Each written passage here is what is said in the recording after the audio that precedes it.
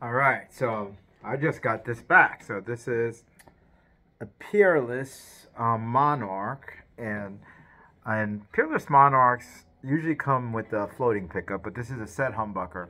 And when I got this, it was slightly damaged right here. I don't know if you can see this.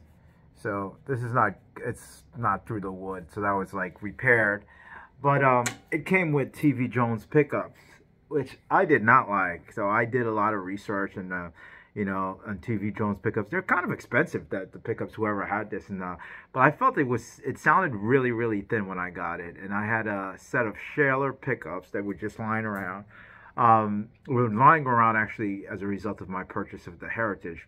So I guess at one point Heritage used to put Schaller pickups, or Schaller, I don't know how to pronounce it, in their arch tops, and then they went to Seth Lovers or other pickups. But in any event, the guy that owned my Heritage H575 had swapped out Schaller pickups, and he gave them to me.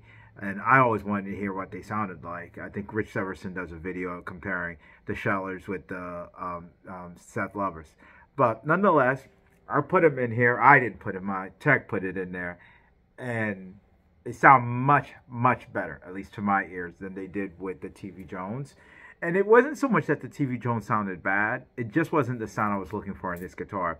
It had a very, very crisp high end. It was almost like, I dare say, P90-ish, which I love now, especially with that other Guild and some guitars that I've played and all that.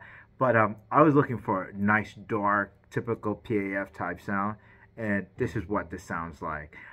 Yeah, and, quite frankly, I don't know if it's just a pickup, but the thing plays amazing, but I just got it set up. Like, remember what I always tell you, I don't care if it's a $500 guitar or $5,000 guitar, get it set up. And so these are set up now with Tomastic, I think 13s are on here, and it's really plays like butter. I mean,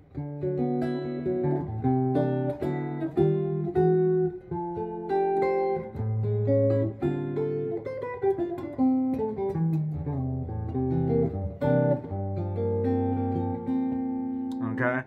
Now, usually, I always say this, I don't recommend that whole pickup. I call it dressing up a pick.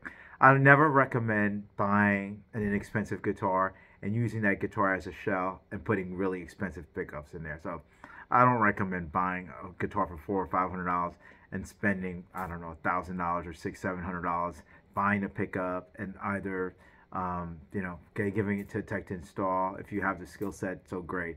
At the end of the day, you never will get your money back if you do it that way.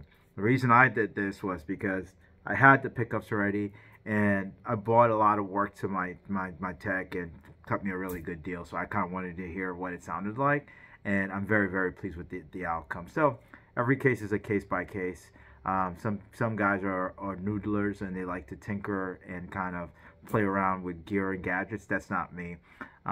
Sounds good, I leave it that way. So any event though, practice, practice, practice, and this is yeah, another example of a guitar that you can pick up that's not for a lot of money, and you can do some damage to it, meaning you can practice and get better at the craft of guitar playing. Thanks again.